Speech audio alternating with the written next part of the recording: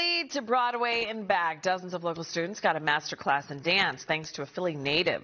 Students from Philadelphia Performing Arts, a string theory charter school, got a lesson today from James T. Lane. He grew up in South Philadelphia and has since gone on to star on Broadway Chicago. After seeing James perform live on Broadway, the students got to put in some work with James on the dance floor. James talked about why it's so important to give back. It makes it tangible. It makes it that much more possible that you can do it. If you see somebody who came from the places that you came from, get out and go and do it.